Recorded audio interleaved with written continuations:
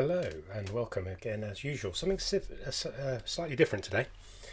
So if you just bear with me a moment and we'll wait for the usual kind of obligatory 30 seconds for people to join.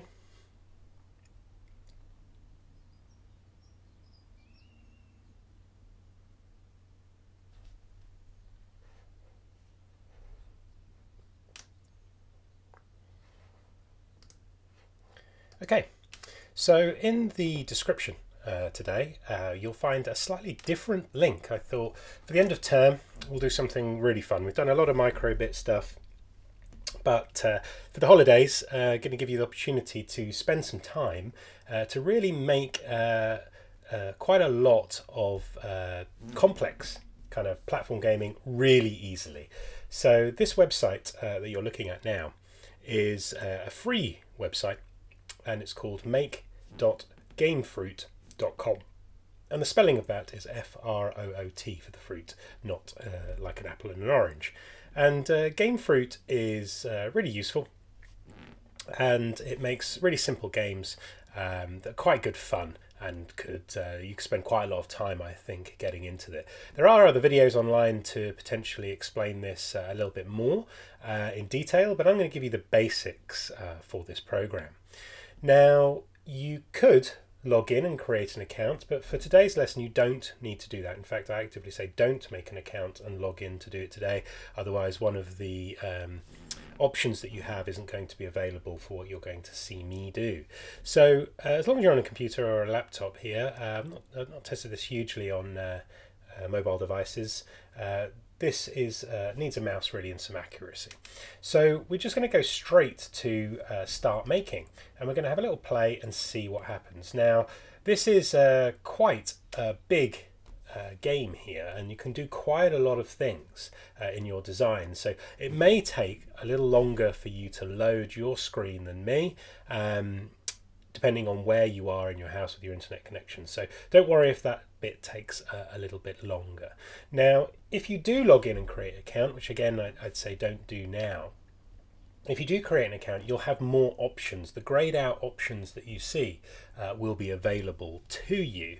But we're just going to play around with the starter platform game because it helps us do things a little bit more easily and a little bit more quickly. So here I'm going to go straight into starter platform. And again, it may take your computer a little bit longer to load into this than normal.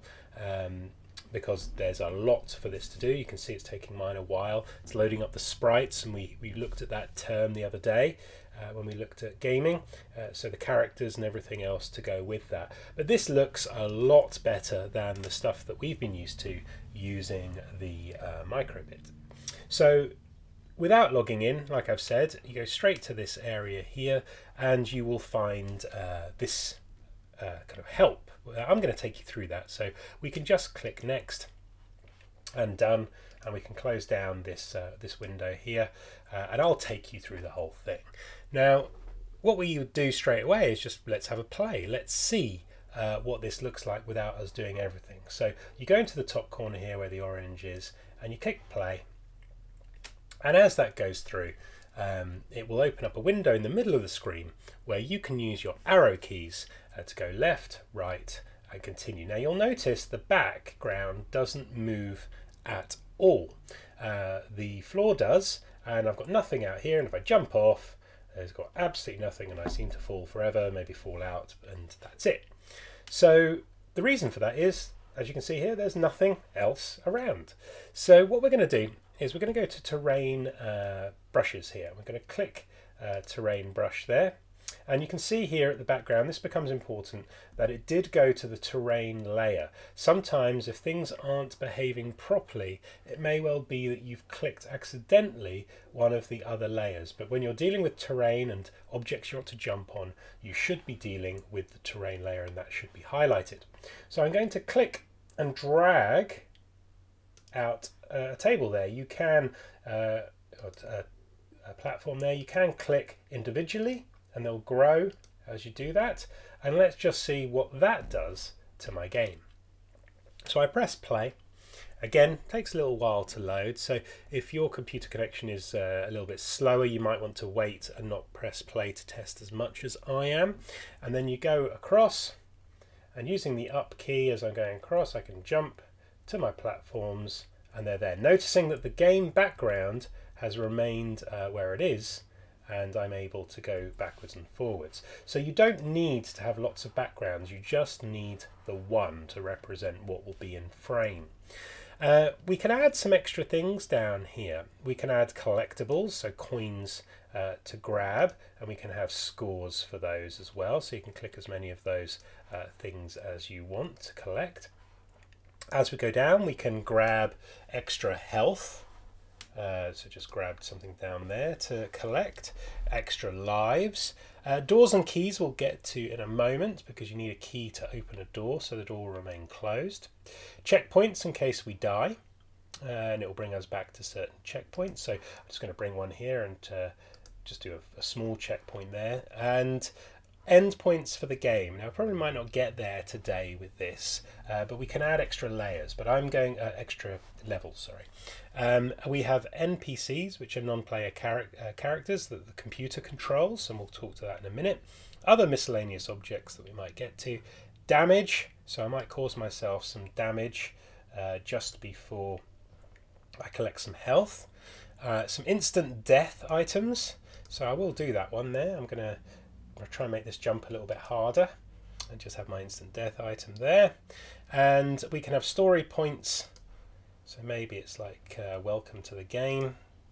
And if you do some of these objects that we have, when you click on the little icon, very small, when you come off it, it doesn't do anything, go on it, you can click on them, and it will suggest which one you're trying to change, and this is the story point. And we go to edit object behavior here at the top to change a message. Welcome on your journey. And I can close that down. We have switches, which we'll get to again in a moment. Teleporters to take us to different areas of the game. Other items, weapons, bullets there, menu items we might not get to, and heads up displays. So let's drag a health bar in anywhere at the top here, so I can see where my health is going to be. It's just going to check in, just might be worth just showing what these do. HP there. Might have a look at a score potentially. We put these things around, just play around. We can always delete them afterwards. And we're going to get to moving tiles as well. So I've added a few things in here, so let's play the game and just see what's going on. Again, be patient when it's loading up for the testing screen. The more things we add, the longer it will probably take to load up there. And as we go through, there's my message, welcome on your journey. I can collect a coin, collect more coins. Now the score isn't changing, so I might have to come back to those later and check those out. I've got fire, so you can see my health is reducing as I was stepping over that. I had a checkpoint, and then I can go for my food to get a bit more health there, as it did. And if I do go to that instant death, it should bring me back at the checkpoint, which probably poorly placed, as you saw there, because the checkpoint was burning me straight away when I came in. So, and there you go, you can see that score, that 0 there, so might have to do something to change that. So I'm going to close and press no, I don't want to press an account yet. So I'm going to click on that and just delete it, or just move it away out the screen for the moment. So number, delete object, and you can just drag that there if you want to delete it. I probably have to assign it. I'm also going to delete my health points as well, actually. I don't need to see my scores for the moment. I'm going to move that fire a little bit because we realised it was burning me straight away. And yeah, that looks about right. So let's play around with some more items to make our game better. So we've dealt with terrain. That's fairly easy. What I'm probably going to do is move around the screen now. And you can't move off the screen because I'm on pointer mode. So you need to change that to the up, down, left and right arrows here to move across the screen to add more things. So I'm going to move into a snowier realm now, I think. Here we go. And I'm going to jump off and possibly hit my first baddie. So here we go down the screen. I'm also going to produce a door. I'm going to show you what that is in a moment. And you need a key to open the door. So I'm going to put a key down that I'm going to try and avoid first off, and just to see if so I'll put it over here, and I'll avoid collecting it and then come back and get it afterwards. So I will put the key here and try and jump over it, and got my checkpoint, already discussed that. And let's have a character in here ready to attack us. So I'm just going to check one out, and I'm going to stick it in here. There's a character ready to come and get me. So let's have a little look at what that does so far. Again, waiting for it to load. The more we have, the longer it takes, but it's not too bad. I think it's very good. And we go around, so I'm going to try and avoid that key. There we go. Collect, hit my checkpoint, collect my food, jump over, and you can see now I've got a door that won't open if I walk into it. Now, I've poorly created this game because I could just jump over the door to get to my character. And there he is, trying to get me, and if I go into him, you can see my health removing, so I have to try and jump away from him, and he walks towards me, and he follows me around. So not too bad. If I try and jump over that door because it's not open, I'm struggling and I've died. But if I'd have collected my key, that I don't particularly need by the looks of it, then the door would have opened. And one of the interesting things is I think the characters try and follow you, and then he goes off the screen there even without a weapon. So you could see there's still some work to do here. So I can close. And what I'll probably need to do in my terrain is give myself some form of wall at the top here. So use the wall icon, drag it up to give me the ability so I can't jump over that door. I need to collect the key to go through there. Now, other items that we can see after the NPCs are miscellaneous items, so worth maybe just testing those out. I'm gonna now move across the screen and allow myself to just grab one of those, and then I'm going to come down and allow myself to go to this level, then walk along here, and let's test some of these other items out. So we have miscellaneous items, so let's just put one down and see what effects they may or may not have on anything. Mystery box, maybe a balloon, does it do anything? Let's have a look. And we've got the damage, we could have an extra damage here. We've got more instant deaths, so maybe we have to jump over this item here. We could have story points to continue the story as we go. And I'm going to here say leap of faith.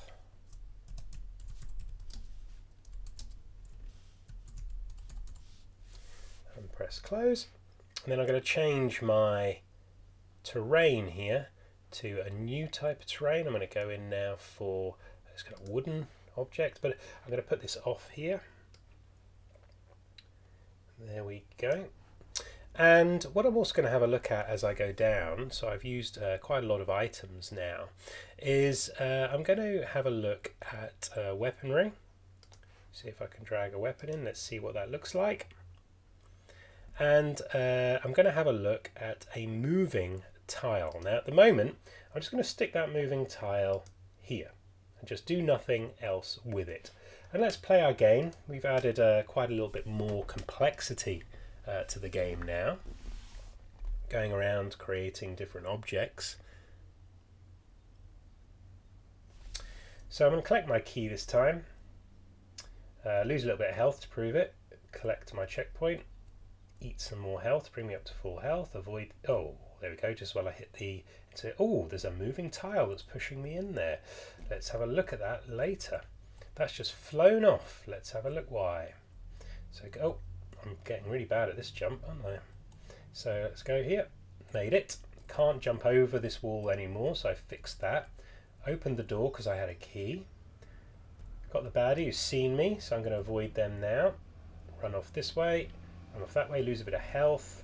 Got to hit so there you go. The spring seems to push things along. That's interesting. I'm going to try and avoid the...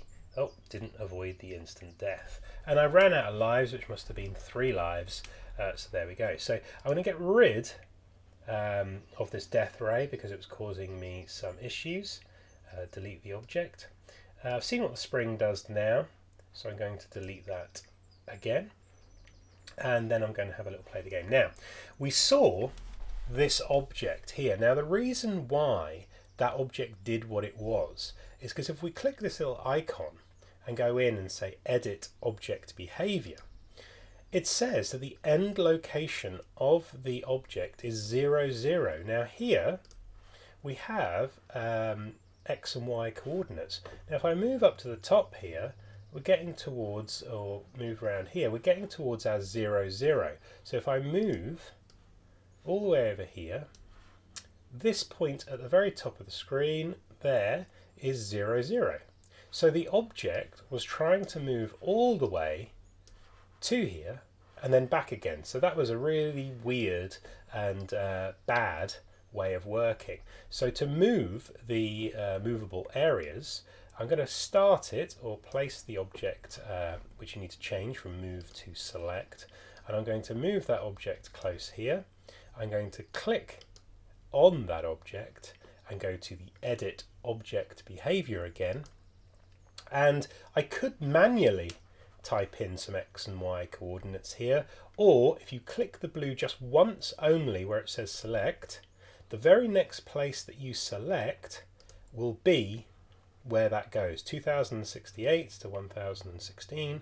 Let's just close that. Yeah, it looks to be around about where I clicked looking at these values. So you could manually type these in just by saying I want it to go here, which would be 2433 on the X and 761 on the Y, or you can just, like I said before, click the object behavior, click the blue, and then click once again to select that object, then close.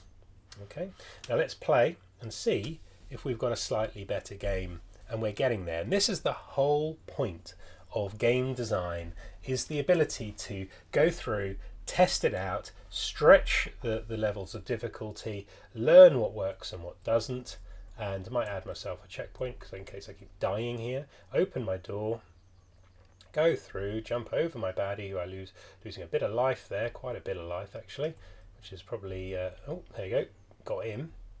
Just going to see if I can avoid this. I don't know if I've got enough health. Oh, there we go. And these objects look like they just get pushed. So we're going to have to play, and they don't do anything as well. They don't fall down. They don't obey any rules there. Now, the reason why I now saw that leap of faith is because I couldn't see what to do next here. And sometimes you have to give the gamer or the player a clue about what to do, and you could end up giving them hints on how to get past certain things. So I've got my leap of faith. There you go. Now I have my object, and can't find any bullets to shoot by pressing the space bar. Make sure you've placed them in my level, and look at that object going backwards and forwards. That is looking like it's doing quite a good job now. So I'm just going to wait for it to come back. I'm going to jump, and there we go. We're getting to where we need to go on our object there. So doing quite well, but all it's going to do now is go back when it hits its end location. So I'm going to press close, and what I'm going to do now is I'm going to collect some bullets, maybe later on in the game, because you want to make the user do some things. So I'm going to go back now and select another terrain as if we're hitting a new world. So here we go, and I'm going to jump that up. And there's a reason why I'm about to do what I'm about to do, and that's because we noticed that the baddies seem to run off the edge of the clip. You can go in and we can edit that later, but let's just do this simply. So I'm going to add in a new baddie that I'm going to have to come to, one that's there, and I'm going to have to try and defeat him. And what I'm also going to do is I'm going to utilize the whole area of my level. So I'm going to come in here, And I'm going to go through and realise, do you know what, I've got quite a bit of unused space around here. And rather, I've run out of space I should have planned my level, I think, a little bit better, because I've got a lot of unused space down here as well. Well, actually, maybe let's use that. I'm going to go down here first, and I'm going to try and utilise all this unused space. So I'm going to use, what one should we go for now? Haven't used this one. I'm going to utilise this space, and I'm just going to draw down and potentially come up with some extra baddies, maybe some extra issues to deal with as I do this. There we go.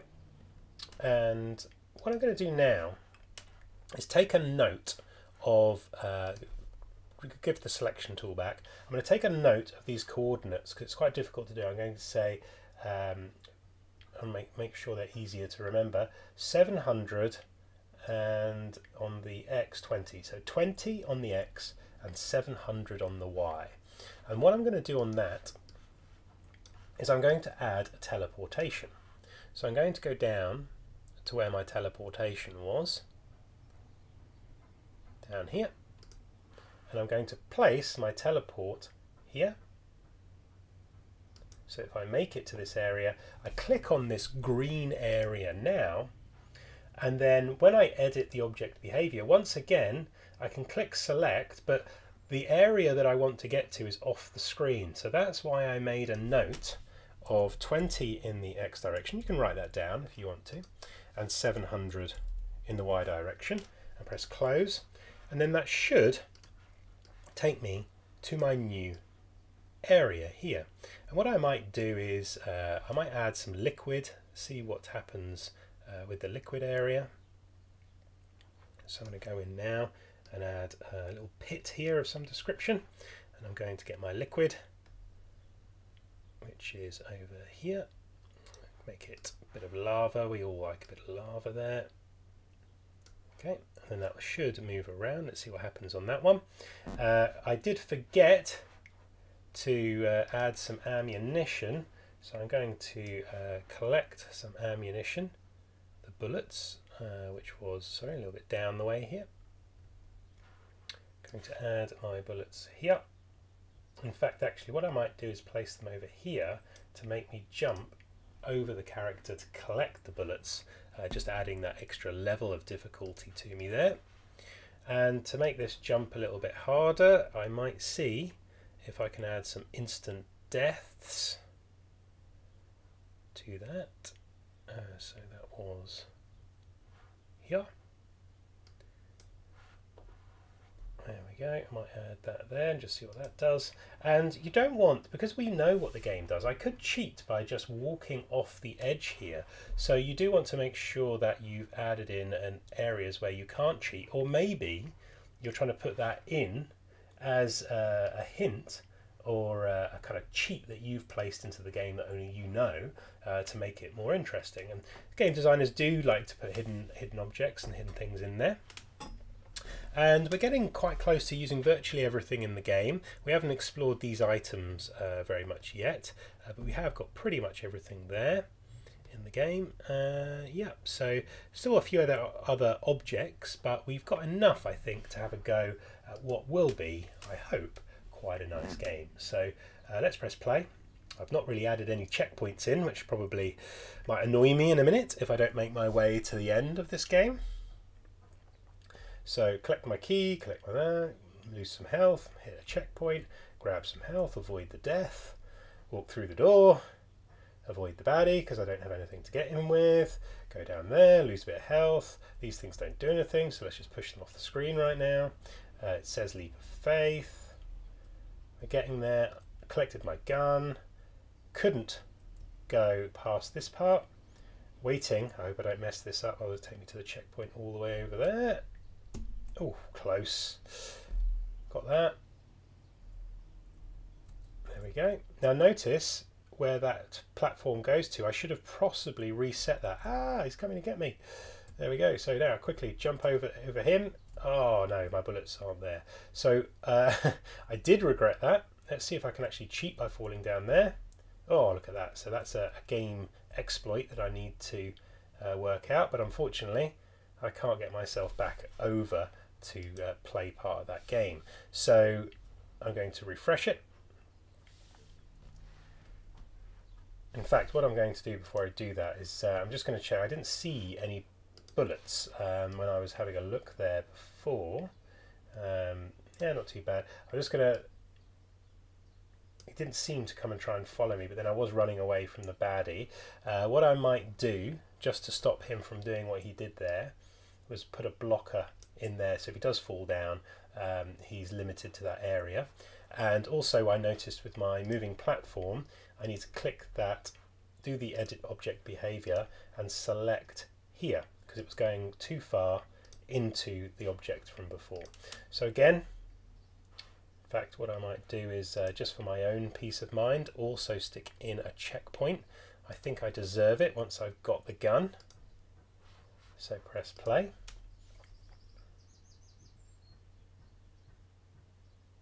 And load it up. So again, there's, like I said, we've not got to the end of our game. We've got lots of testing to occur within this, but I think it's all part of the fun, and you can push the boundaries of everything that you want to do, make it harder, make it easier. You get to choose where everything is. Oh god, he took a fair bit of health off me there. Ooh. Oh, pushing these off the side so I can go down. Leap of faith. Got my gun, and now I have a checkpoint in case I die this time round. Go. Maybe you have no checkpoints, maybe you have a very hard game. There we go, not too bad there. So I'm going to make him come over here to get me, jump over, see if I can find where the bullets are, and then now I've got them. So I got my bullets. They were hidden though, so that's a bit that's not the greatest in the world, but I've collected them. I've retained my gun and my ammunition. So maybe we need to make it a bit more obvious. Maybe we need an object that represents the bullets to get that more obvious. But here now I can try and get this person. Oh, seems a bit. There we go. Got the baddie. Go to the teleport, and it teleports me right where I thought it would. Brilliant. And I got my instant death. Now what happens when I go into this?